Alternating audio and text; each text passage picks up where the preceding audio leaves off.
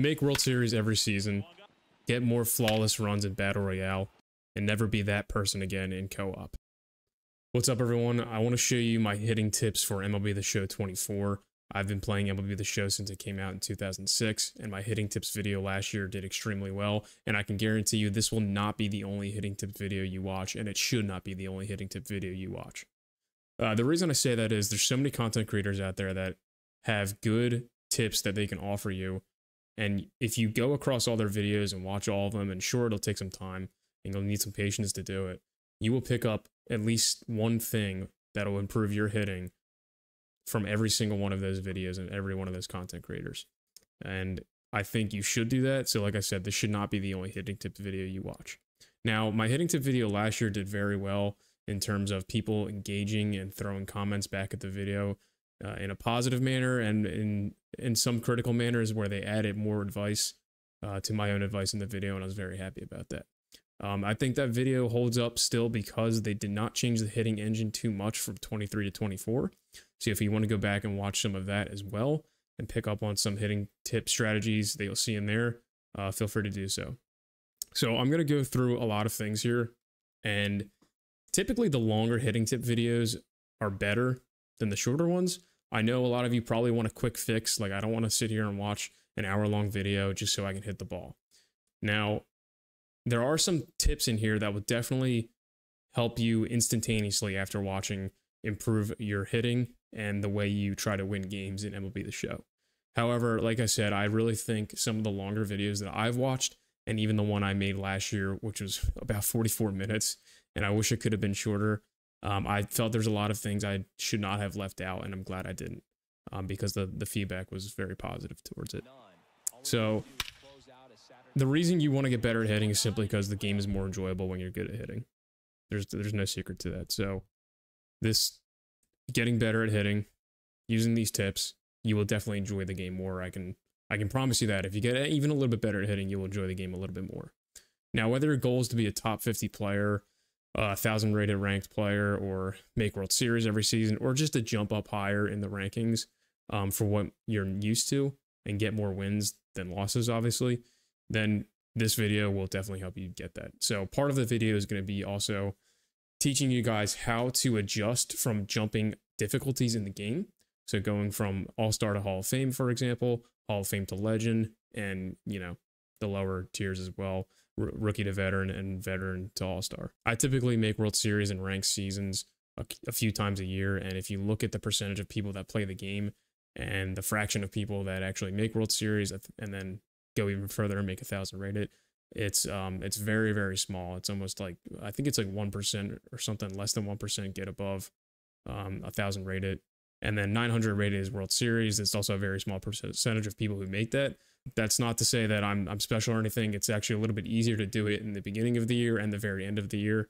However, that is really just to indicate how many people play this game globally.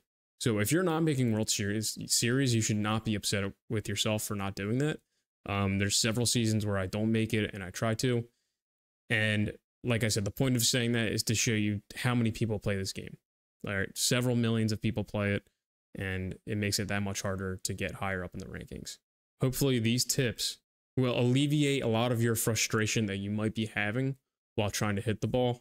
If you feel like you're swinging at everything, or if you feel like your timing is good, but you can't touch the ball, or you can't make solid contact, or you feel like you're really inconsistent game to game, then this is going to help you get better at all of that. So it's going to be timing, you know, placement of your bat and barrel. So we'll go through all of that. Like I said, please check out the other content creators and their hitting tips videos so you can pick up points from them as well. All right. And again, if you have more to add on to this, please feel free to drop it in the comments. Okay.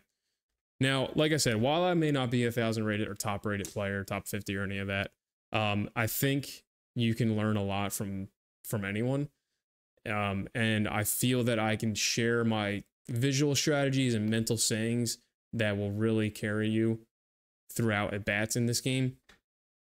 So before we get into the tips, which will help you no matter what, I do think using the best equipment for this will help you online, especially since this game is a reaction game. It really tests your reactions. And I know a lot of other video games probably need this type of equipment that I'm about to tell you right now.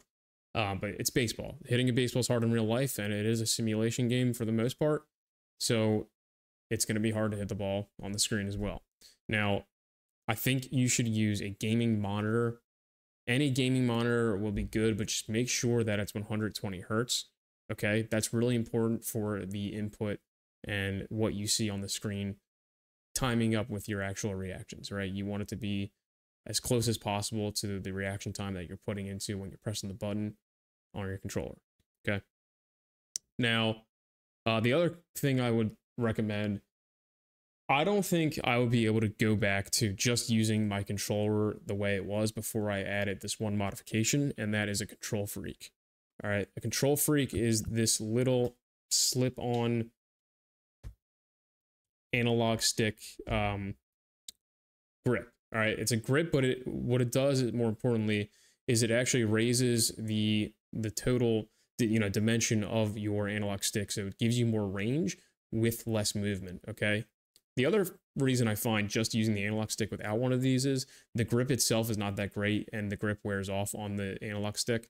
So you can buy these when these wear out, but you get a pretty long time use out of them before they actually do wear off. So the rubber it's pretty sticky, but it's just this little thing that goes on top. Control Freak is spelled with a K, so it's KONTROL, and then Freak is FREEK. I'll put it down in the description below, but you want to get one of those. There's some off-brand ones. I like the Control Freaks the best. They have different styles, all right? They have different styles for thumb grips, and if you try out different ones, you might like a certain one over another one. So a lot of this stuff that we'll go into in the game, in my settings, is actually preference, and that is definitely one thing in this preference too. There's also something called precision rings. I tried them. I don't like them. A lot of people use them, and then a lot of really good players who play this game use them. So just because I don't like them doesn't mean you should not try them. Precision rings are a small ring that will go around the analog stick and it will slip down to the bottom of it. So that will keep your stick from flying all the way up to the top or bottom. All right, so you won't slam your PCI, as they say, and I'm going to go into what PCI means in a little bit. But the precision ring, for me, I didn't like it because it took a while to wear it in. And before you wear it in, it's really hard to field.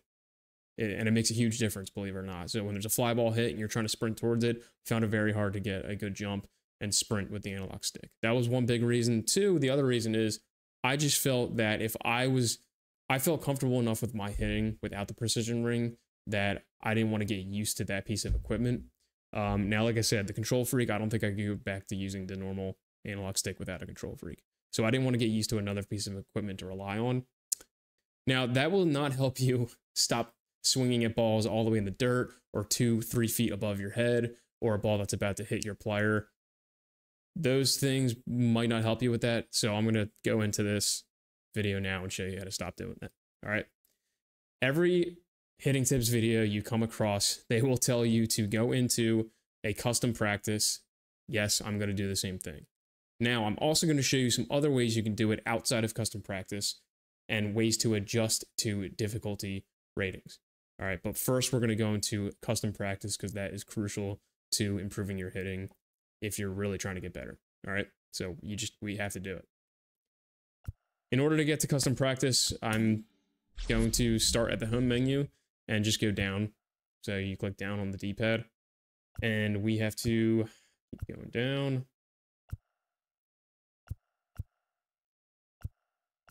All right, instant action custom practice.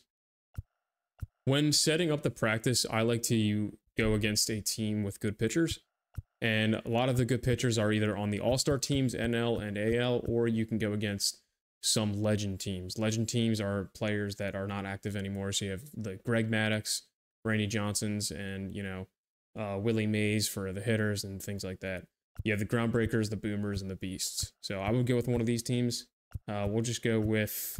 All right, and then for hitting, you can use anyone you want, but since a lot of this is going to be geared towards Diamond Dynasty, I'm also going to use a legend team for that so that we can get used to hitting with the legends in Diamond Dynasty as well. So we'll go with the Boomers. There's Eddie Murray right there. Doesn't matter what stadium you choose. I'll get into the stadiums a little bit later in terms of what you need to do to get either more home runs, less home runs, or just a smooth gameplay. We'll go over that. But for now, setting up the practice, it doesn't matter what stadium we go to, okay? So now we're here in custom practice. First thing we're gonna go into is our settings. I'm gonna go pick the settings that I typically use and I like. And again, this is all preference. Please play around with different settings to see if you like something else. What I would recommend is whatever difficulty you're playing on, whatever difficulty you're used to hitting on, just go one difficulty above it, okay? And later on when we play a different game mode, I'm actually going to drop down and go one difficulty below it. So that's going to matter in terms of adjusting to different difficulties. For now, in practice, I'm going to go one difficulty up. So I normally play ranked on Hall of Fame, you know, until you get the World Series, that's when you're playing on Legend. And I'm going to choose Legend. It's the highest difficulty in the game. There are some things you can do to make this even harder, and those are called sliders. Back on the home screen, if you adjust the sliders, specifically on pitch velocity, the velocity and break, you can change that to make it even harder than a typical Legend difficulty would be, so I'm not going to do that right now. I'm just going to keep it simple. What I do for my camera, I think the first setting we should go to is camera. I'm going to use Strike Zone High. I have made World Series using other cameras, and some people swear by a camera mode being imperative to their performance. I think it does matter, but I still think it's more preference. I truly believe you could get used to and condition your brain to any camera mode and hit well on any camera. However, I have adjusted to Strike Zone High. I used to be adjusted to Catcher Far, which is my pitching view, as you can see right there. Alright, so Catcher Far used to be called the Show 16. I'm just going to apply that to show you. Now, the other thing in settings is I want you guys to try using a plate coverage indicator or a PCI. The PCI is just the little emblem that moves around and basically shows you where your bat is going to be swinging through the zone when you hit the ball. Alright, a lot of people actually prefer to use it off, but if you want to get good, and a lot of top players, and I don't really see a lot of good players not use the PCI, so I want you guys to at least try using the PCI. Okay, PCI, if we go to offense, I believe, control, offense, there's a couple things we'll go over here. So your swing input should be buttons, and your hitter interface should be zone. Don't do anything else. Zone is the easiest way to do it, and if you want to actually get good at hitting, you want to use the easiest settings. Alright. Timing doesn't really allow you to barrel up the ball as much. It solely relies on the timing input of your buttons, and directional. I honestly don't even understand directional. I've seen people try it. It's not that easy. Let's go with zone. PCI anchor. So this is something I'll show you after we get into the PCI. Okay. Now you can turn the play coverage indicator off, but I'm going to leave PCI on. Center, I like to go with a bat. What I used to use was diamonds, and I always use a wedge for the inner. Sometimes I take the wedge off depending on how I'm feeling, if I'm in a slump, if I'm not in a slump, and I feel like I'm hitting the ball well, or difficulty. That matters. So this inner preference changes for me, and again, like I said, it's all preference, and you can change that if you want.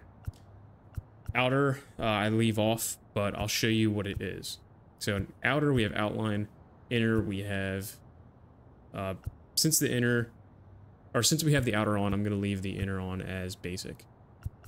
PCI color, this doesn't matter, it's preference again, and transparency or opacity is also your preference, but I like to do either 60 or 70%, and I like to do either cyan or blue, or some sort of spring green, blue-green type. A lot of people use yellow, though, so I'm just going to start with yellow. I guess pitch off, vibration off. Alright. And let's hop into it. Practice type, we want to change it to batting, if it's not already batting. And what you can do with this is change the pitch frequency, or if you don't want them to throw any of these pitches, you can completely turn them off. So the slider bar that I'm moving back to the beginning is the pitch frequency. If I want him to throw a lot of curveballs, I'll move this all the way to the right. If I don't want him to throw any curveballs, back here. And then in the middle will be a normal amount of curveballs. All right, so I want him to throw none of these pitches. I just want the fastball right now. All right, we got Roy Halladay on the bump. I'm going to change Roy Halladay real quick to someone who has a sinker. And I think that's going to matter a lot because sinkers are one of the hardest pitches to hit in the game depending on the location. Now, you can also select certain locations if you're struggling with location. I'm going to leave all of these on, but if you want to turn specific spots on, you can select it like I am, and when the box turns pink, that means the pitcher will throw more pitches in that area. So if I select this selection I have right now, Mike Mussina is going to throw more pitches on the inside part of the zone only. That's it. He's only going to throw it there. If I select it here, he'll throw it a little bit, and I'm assuming this is a right-handed. Yeah, we have Ricky Henderson at the plate. Right-handed batter. He'll throw inside the zone and far inside the zone for balls. All right, so I'm going to turn all these off, and when I do that, he'll just throw it wherever. All right.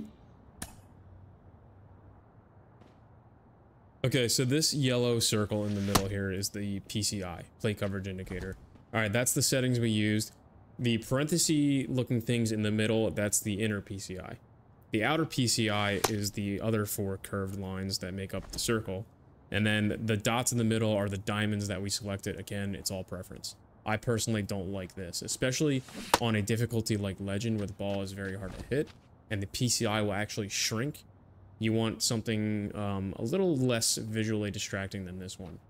Now, if you're struggling to hit the ball at all, I would definitely use something a little bit, you know, bigger like this one. And my timing on that pitch was good. I was using my left hand to, I don't know, describe it, so I didn't have my hand on the PCI analog stick. But anyway, this is going to be preference for you. I personally will change it. Now, this is what I use. I'm going to go with Ocean, take off the inner PCI.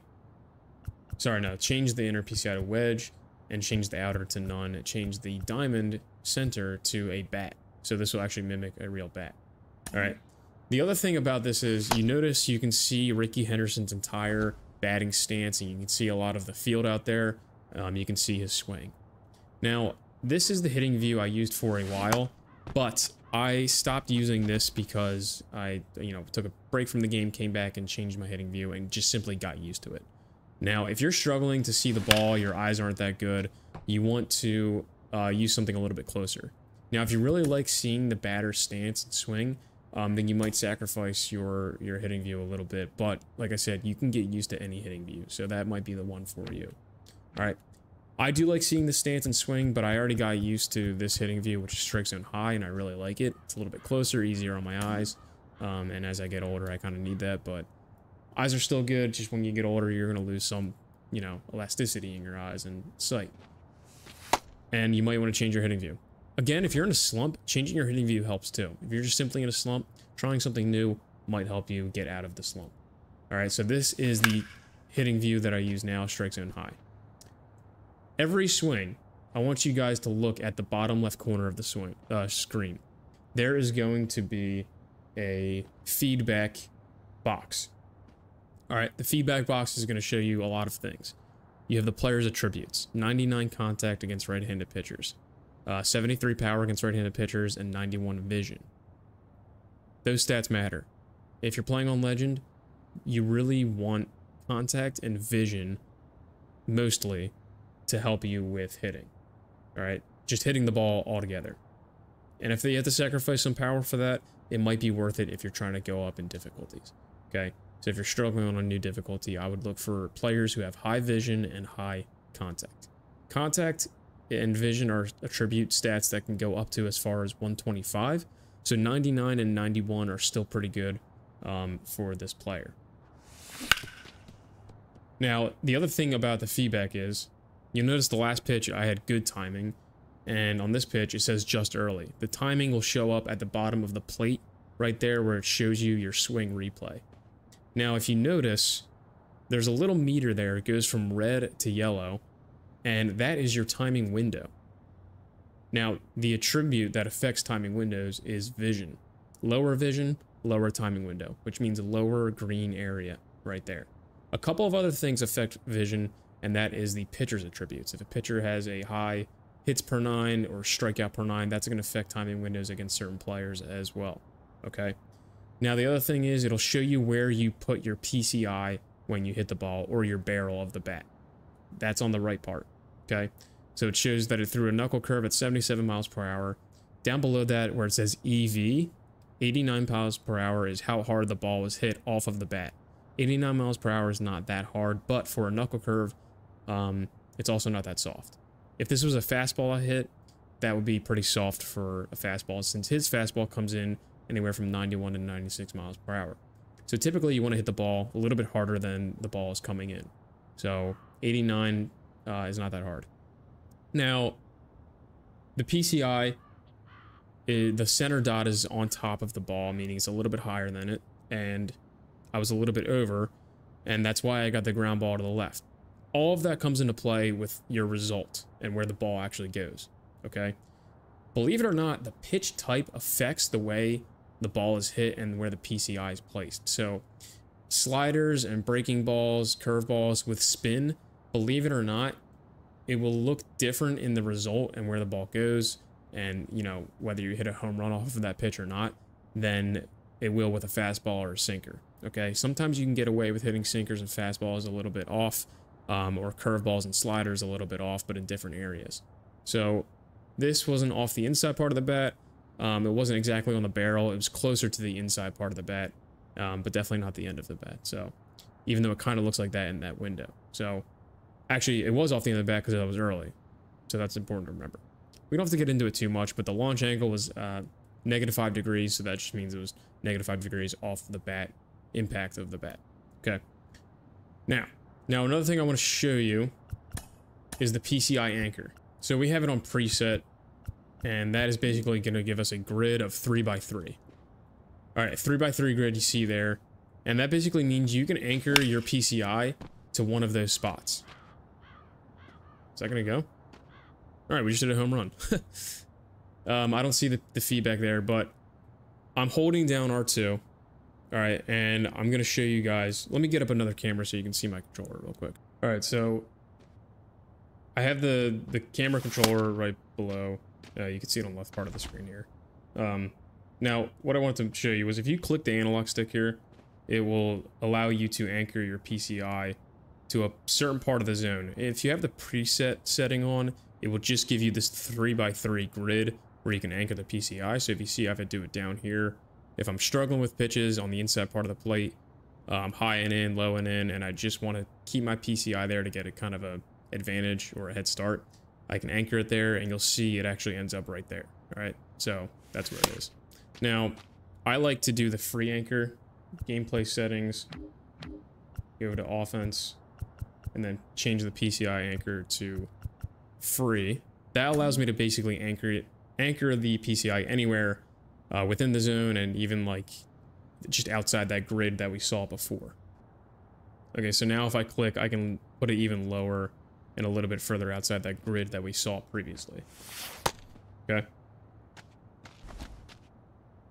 That's pretty much it for settings, guys. This chapter it's basic stuff. Every single hitting tips video you go through will go through everything I went through, and probably a little bit more. What I'm going to get into now is some of the strategies I go through, and this is the part that's really going to help you, I think. Okay. Please remember this. Taking pitches is just as important as hitting balls in the zone. All right. Seeing a lot of pitches will help you understand the timing that the balls are coming into the zone and that the pitcher's throwing them. All right. Not only that, part of hitting is not hitting, taking balls and getting on base. A lot of people will complain that, oh my God, this guy's not throwing strikes. I just want to hit the ball. The reason I got on the game is so I could hit the ball. I'm telling you guys, take your strikes, and you will also get better at hitting the ball when it is time to hit. Okay? Even taking strikes, and I think I said that, I meant to say take balls, but taking strikes is also important. If I'm just pretending that this count right now is 0-0, early in the game, first inning, I'm taking pitches. Because I want to understand, that pitch to me looked like it was going to be in the zone. I was like, all right, whatever, I'll be down 0-1. It ended up being below the zone. So a lot of times you just need to take pitches to understand visually what it's going to look like when it actually crosses the zone into the catcher's mitt. Okay, so that's the first thing. The telling or saying I always use for myself, and I hope you guys use sayings like this too, is it's a ball before it's a strike. Now what that means is when the pitcher throws it, he has to get it in the zone. All the pressure's on him. It's sort of like saying a person's innocent until proven guilty, right? I just say it's a ball until it's a strike. So for me, I'm thinking in my head, this pitcher is trying so hard to get into the small strike zone, right? He's not focused on you and the hitter and trying to strike you out. He's just trying to get strikes in the zone when he needs to. Now, since it's a video game, it's a little different. They can focus on the opponent.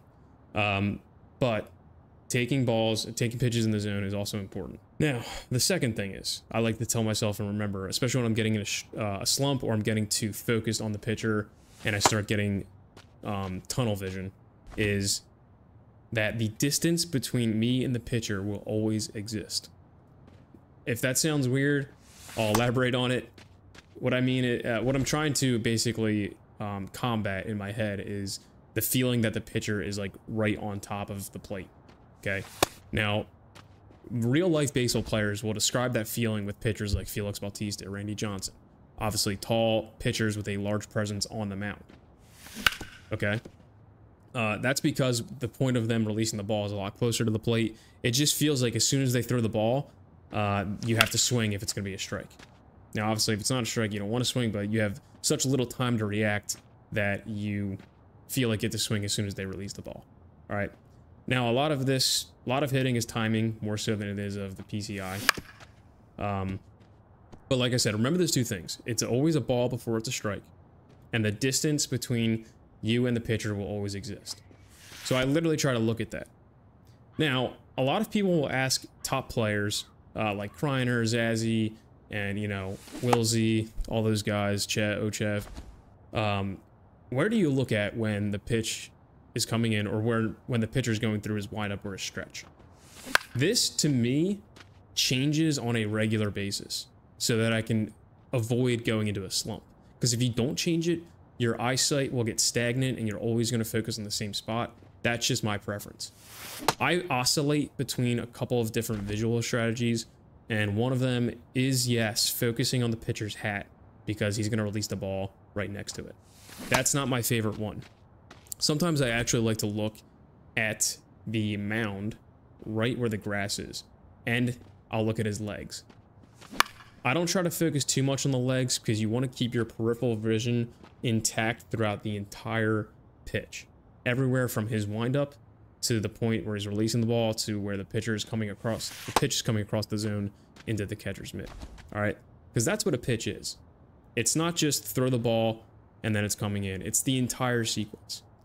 If you notice the pitcher, and I've heard a couple people say this, and I can't verify if it's true, it's not in the game manual, but if a pitcher on the mound in this game has a quicker pace, that means he's throwing one of his pitches with higher velocity. So if it seems like he's going through his windup a little bit faster, that means it might be a fastball or a sinker. If it looks like it's a little bit slower, it might be a changeup or curveball or something like that. I can't verify that, but even if you don't think that's true, the point is, if you're paying attention to the entire pitcher's windup, all right, without getting too focused on it, on the pitcher, you will have a better chance of timing pitches that are hard to hit. All right, so a good visual strategy you can use as well is splitting up the zone. And there's a couple different ways to split up the zone. If you want to split it up into thirds, there's two ways to do that. You can split it up as the inner third, the middle third, and the outer third. Or, if you want, or you could split it up as the lower half, the middle half, and the upper half. Or third, I'm sorry. The lower third, middle third, and the upper third. Okay? This way, you can be a little bit pickier with your pitches. If you're better at hitting a certain part of the zone, or if the pitcher's wild, you can only look for pitches, let's say, on the inner third. All right? I just want to focus on the inner third, realize that the other third is here, and in an 0-0 count, I'm only looking for a pitch on the inner third. If the count changes, I'll change my strategy and I'll get rid of the thirds, and I'll just keep the entire strike zone, you know, in my view. So you can also split it into quadrants: upper left, up and away, down and away, and low and in. Okay, or up and in, low and in. You can also split the zone in half, top and bottom, or left and right, inside, outside. All right, so splitting up the zone is really, like I said, it helps for being pickier with pitches. It just helps with kind of struggle. You know, if you're struggling to hit certain parts of the zone, just focus on one area where you think the pitcher's going to throw it, or where you're going to protect. If you're struggling with pitches inside, split it up the zone in half. All right, and pick this half. If you're struggling with pitches down below the zone and you're swinging too many pitches in the dirt, all right, pick the lower half. All right, focus on the lower half, and you'll be able to pick up on those pitches that might dive down below the zone a little bit more. Okay, and I would recommend doing this, splitting up the zone early in the count, so that you can pick pitches you actually want to hit. All right, if there's runners on base, all right, and there's less than 2 outs, if there's a runner on first, I'm looking low, and I'm avoiding the low pitches. If he throws it below this line, with a runner on first and less than 2 outs, I don't care if it's a strike on the first pitch of the at-bat. I don't care if I go down 0-1. Sometimes I really don't care if I go down 2 strikes. I don't want to ground into a double play. As the count changes, I can change where I put that line or just get rid of it altogether. Okay.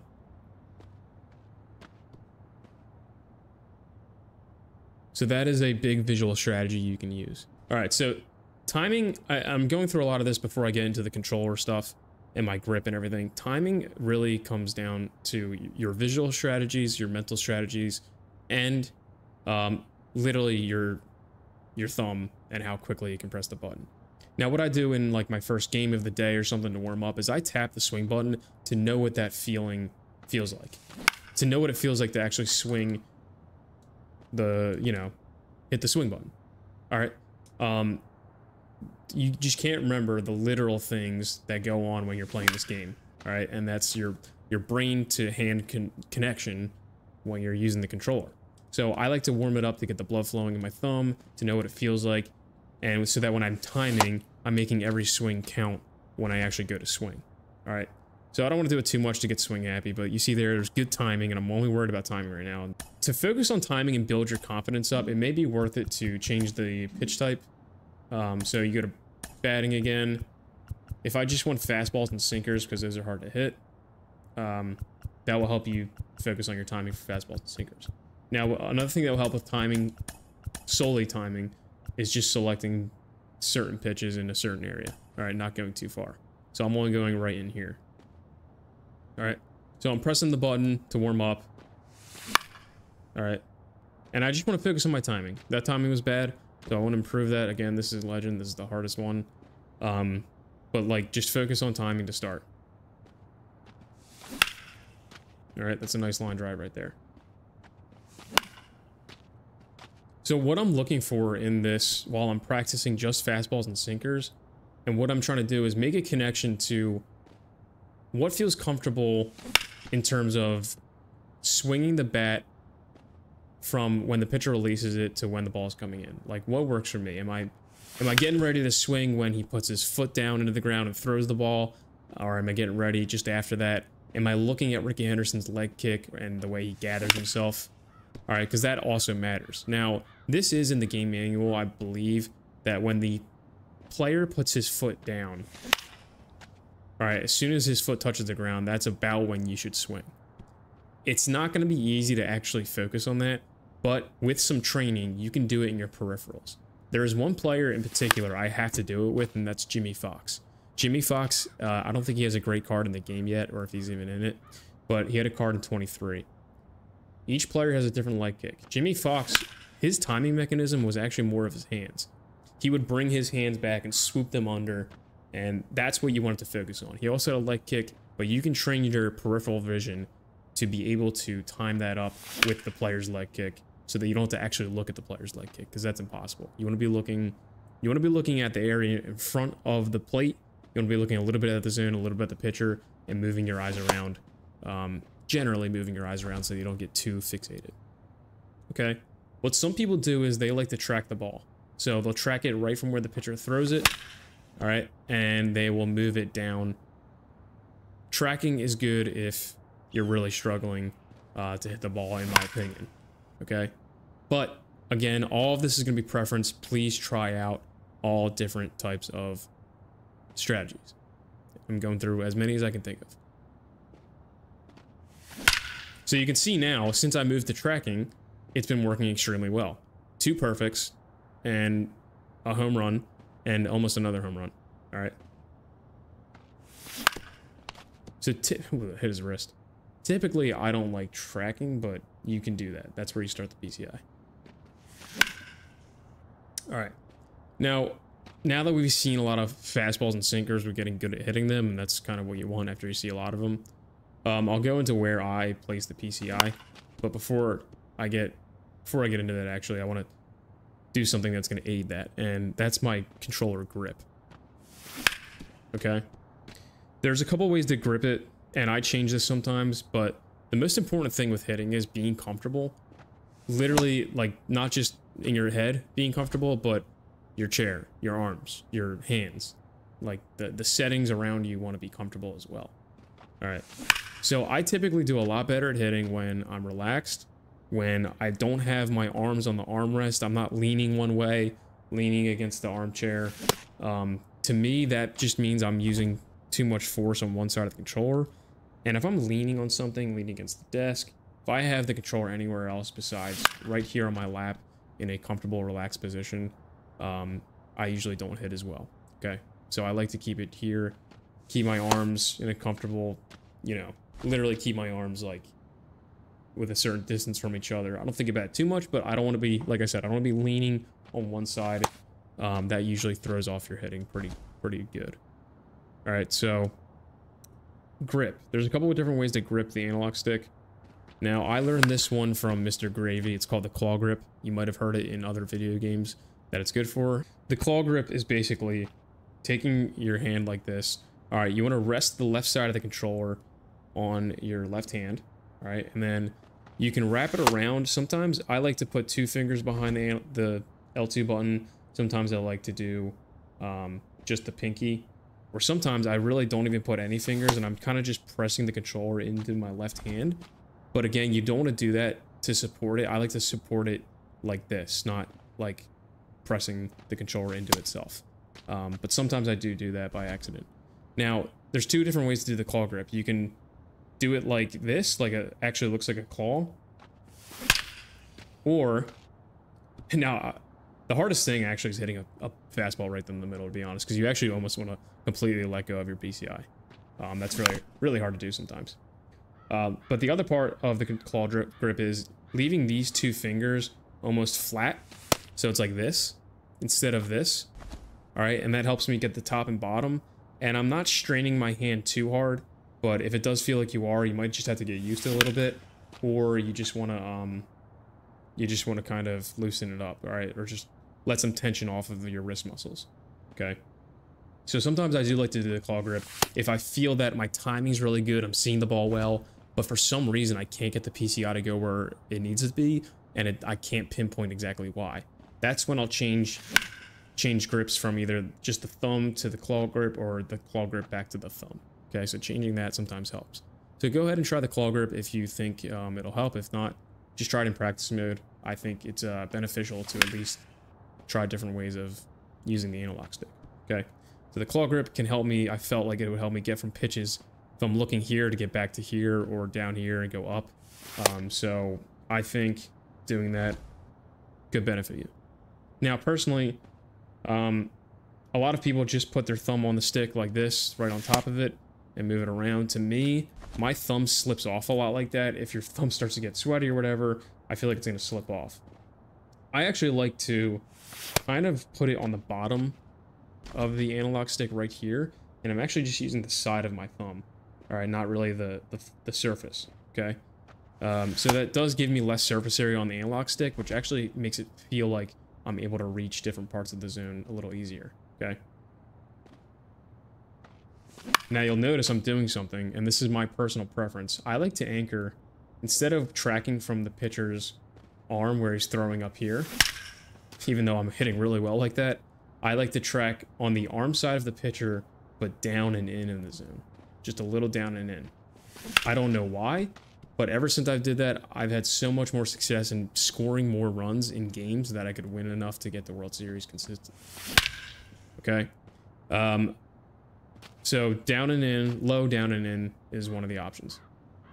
All right, we'll go with Gary Carter. All right, you can see his PCI looks a little different. That's based on his ratings, his contact and vision ratings. You might not notice the difference, but to me it looks a little bit smaller, and his contact rating at 76 is definitely smaller than Ricky Henderson's. He's got a different stance. It's a little more open. His leg kick looks different. All right. Now, if you're struggling at what I just did right there with throwing the PCI, that's what I call it, throwing the PCI a little too far, and throwing it above the ball, what I'm about to tell you is really important. So in the same vein that I warm up swinging by pressing the swim button with my timing, I warm up PCI and barrel movement with moving the PCI around pre-pitch. So I basically do these two things until I get comfortable enough in the game where I don't have to. All right, and at that point, it's the first or second inning, I'm still taking a lot of pitches, remember? Now, all of these pitches I selected are in the zone. So I'm going to go back and unselect these pitches so we can see more out of the zone. But we're still going to keep it fastball sinker just to show you. All right, so now I want to be able to take balls as well. But pre-pitch, I'm moving this PCI just so I can keep my fingers warmed up. You want them to be loose, all right? But if you're doing this too much, it will also result in moving the PCI too much during your swing. That one was right on it. Timing was way off, but if you do this too much, you know, there's a fine amount of PCI movement you could do pre-pitch and in the game. If I feel like I'm doing it too much and I'm just throwing this wherever I want, I'll just stop moving it for a while and set my anchor in the middle. All right. The key to hitting and barreling up balls, if your timing's decent enough, like I said, timing's the first thing you should work on. If you feel like your time is good, small movements, small movements in the zone with the PCI. The claw grip is something that helped me get used to small movements. Just doing little circles in the zone. All right. A lot of players will warm up by doing these giant movements. A lot of them are already good enough at hitting. All right, but you should be doing small movements if you're having trouble swinging at pitches in the zone and your PCI is ending up outside of the zone. All right, so you want to do small movements in the zone.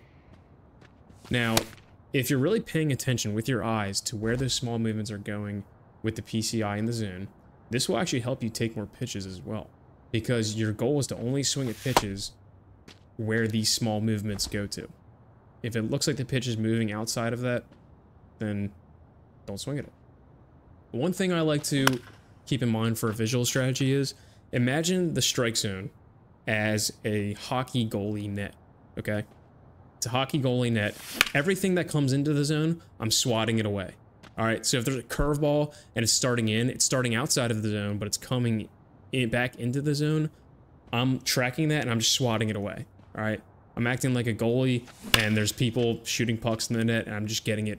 I'm making sure it doesn't pass through the net or the strike zone without me defending it. All right, so sometimes you can view it as that. Now, sometimes people ask me and other hitting tip videos, should I be looking at the ball when I'm hitting? I mean, it seems kind of weird to ask that, but I get what you mean. Sometimes if you're looking at the ball too much, it feels like you can't really track it that well. I think once you get better at all these other strategies, you can pick up on, fastball, sinker, slider really early by looking at the ball immediately when it comes out of the pitcher's hand. If you start doing that too soon, you'll get fixated on it and you'll find that your timing's off, PCI's off because you're too tunnel vision. But basically, I would say yes, you should be looking at the ball, but also no, because you want to keep your peripherals intact. So I would say it depends. If you feel like you're on a hot streak, I would start picking up on the ball a little bit more, picking up the spin earlier. All right, if you're getting a little bit better. If you're not touching the ball, I would try to keep a little bit more of a zoned out view just to keep your peripherals intact and see where that ball going out of the zone so you can take the balls. Another thing about hitting is if a pitcher or an opponent picks up that you're swinging at everything, they're not going to give you something to hit. They're going to keep throwing balls in the dirt, balls outside the zone, balls way above the zone, and balls inside for you to get jammed on or hit foul for free strikes. Okay? Now, the one thing to remember about difficulties is the lower you go in difficulty, the easier it is to hit balls outside the zone. The bigger the PCI, the bigger the timing windows, and basically the easier it is to hit. And the advantage is all with the hitter, less with the pitcher. Okay.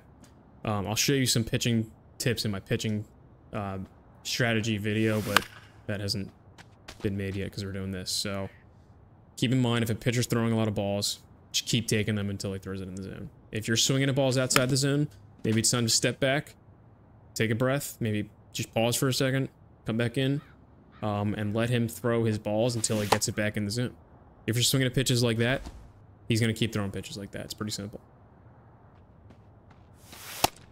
That's a really good pitch. I took that on purpose, but you saw my PCI kind of go over here.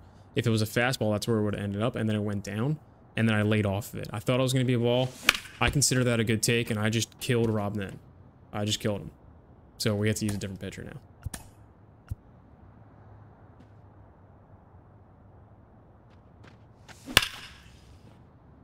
So that was a very small movement I did with my PCI.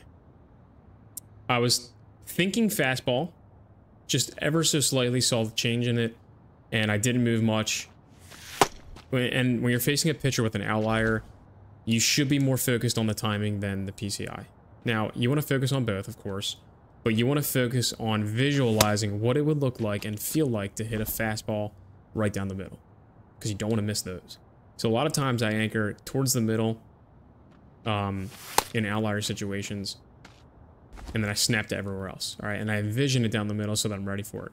I'm looking at the pitcher's leg kick, and I'm basically getting ready to swing as soon as he puts his foot down. Well, not as soon as he puts his foot down, but a little bit after that, of course. So, you know, good PCI there, just too early for sure. That's a good pitch. Types of swings, and I didn't want to show you this till now because you shouldn't be using the other swings. X, and if it's Xbox, just follow the, you know, the placement of where I'm pointing to. X is a normal swing. Square is a power swing. Circle is a contact swing. Literally, you should never use contact or power swings, in my opinion. I think the only time I would use one of those swings is a contact swing in a situation on Legend where I absolutely cannot strike out and I already have 2 strikes on me. I'm just trying to keep the inning alive. It's the last out of the game. I may consider it, but basically, normal swing is your best friend every single time. All right, power swing is really hard to. It actually affects your timing too with power swings. It's hard to barrel up the ball. All right, if you want to hit for power, just use players with power. I think you'll probably hit more home runs with a normal swing than with power swing anyway, just because you're actually barreling up the ball a little bit better. All right.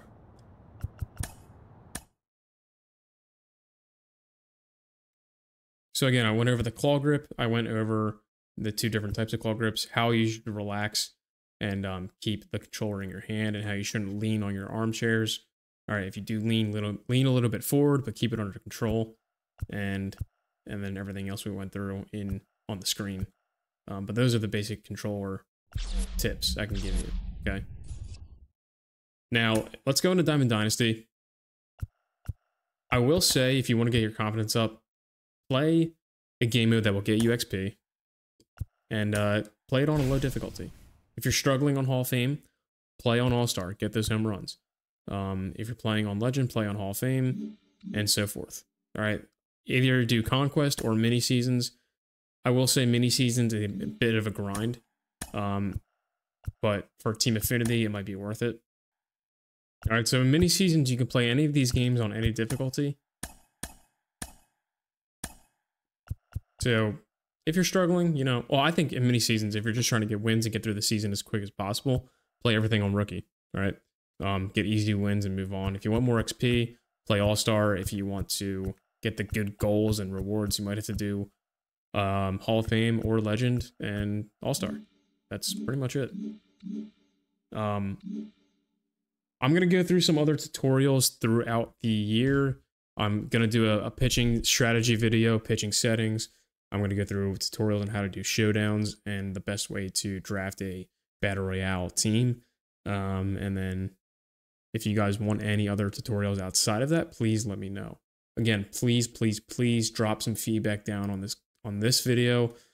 Share your comments, what you're thinking. If you have any tips you want to add on to this and what we covered here, I would definitely recommend it. And please, and try to enjoy the game as much as possible. Have fun with this game. You're not going to get better unless you're trying to have fun first. It's not worth getting frustrated over. I'm telling you, you'll probably be better if your main goal is to have fun. You'll probably get better that way anyway. So try to enjoy it. Leave some comments down below on this, and let me know what you want to see next. Otherwise, I really appreciate you guys watching. I appreciate all the support over the past year. And just remember, I do stream on Twitch, so I do a lot of gameplay on Twitch, ranked seasons, co-op, Battle Royale. I play against viewers sometimes, so if you do want to play against me, please hop over to my Twitch, and we can set a game up, and you can play against me. I can teach you some things if you want, but do follow me on Twitch if you want to catch more of the action than just these uploads, okay? But I will keep these uploads going. So, again, thanks for watching, and I'll see you on the next one.